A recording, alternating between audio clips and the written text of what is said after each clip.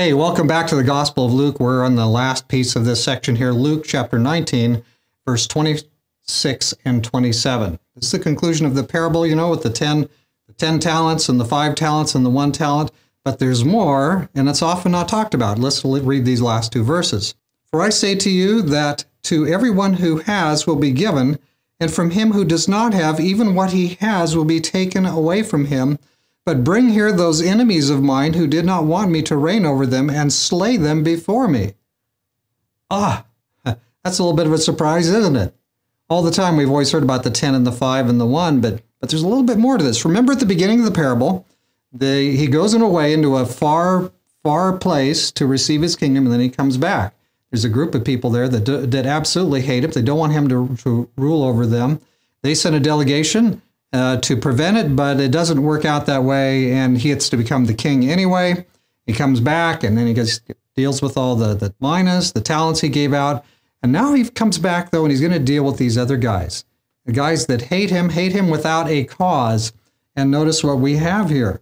He says what? Basically, every person has responsibility. Everybody's going to have a responsibility when the king returns. What have I done for the kingdom? How have I treated other people? What have I done with the opportunities God has given me? Now look at this. So yeah, even what you don't have will be taken away if you have the wrong spirit there. And then we have this, verse 27, which kind of is, shocking, right? But bring here those enemies of mine who did not want me to reign over them, and slay them before me. What? Well, remember, these are people who, without any serious reason for it, they refuse to be ruled by him. He's the legitimate ruler. He's the legitimate king. And they are saying, no, we're not going to accept a legitimate king. We will be our own rulers. We will be our own gods. We will do things our way, no matter what. And what happens when you have the king who's the creator? He is a God of love. He wants to do good. Only unselfishness is allowed in his kingdom. And what happens when you have a group of other people who are over here saying, we're going to take whatever we want, we're going to do whatever we want, we're going to engage in whatever we want, we're going to just run the whole place. And yeah, that's an irreconcilable crunch. And so there comes a time when this kind of absolutely unreasonable, rebellion has to be put down. And so in that light, we see verse 27. Bring those, they're called to account, they're brought to judgment. They have no mitigating factors. They were wrong. They were wrong, and they're still filled with rebellion. And so he says what? What the only thing you can say? Kill them. And so they're slain before him. There's a calling to account. There's a moral accountability. Everybody has a moral accountability. And thankfully, the God to whom we're greatly accountable is a wonderful and good God.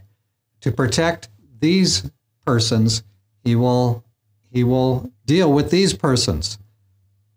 So it might blow your mind, but I'm thankful for Jesus, and I'm thankful that in the end, he's the judge, not me, and he will rightly execute whatever judgment needs to be executed on those who demand to be gods, even though they're not.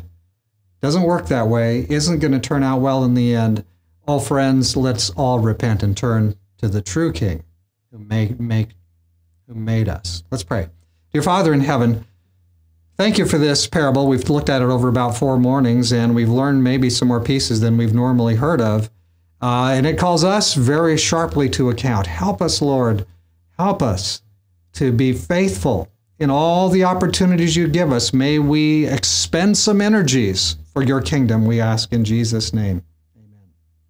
So may the Lord help us to be willing to be made willing so that we may serve Jesus better. You be blessed today.